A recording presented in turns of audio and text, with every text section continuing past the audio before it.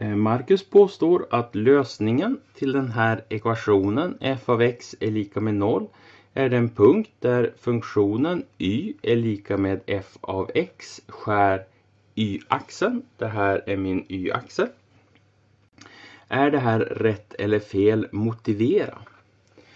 Ja, frågan är ju vad betyder det här f av x är lika med 0? Ja, det här betyder ju det att y-värdet är 0. Och det han är ute efter, skärningen med y-axeln, det är ju någon kurva här eller någon linje som går på något sätt så här och skär den här y-axeln. Och det som gäller här, det är att x är lika med 0. Och för att få fram y-värdet här så ska man sätta f av 0. Så det han beräknar när han skriver f av x är lika med 0, det är var den här kurvan skär x-axeln. Det här är f av x lika med 0.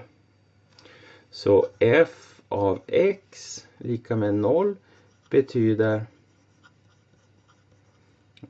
där kurvan eller linjen skär x-axeln. Så om han vill se skärning med y-axeln så ska han lösa, jag skriver det, om han vill hitta skärning med y-axeln ska han söka f av 0. Sådär.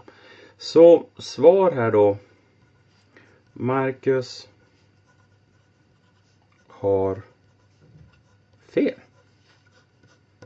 Han söker den punkten istället för den.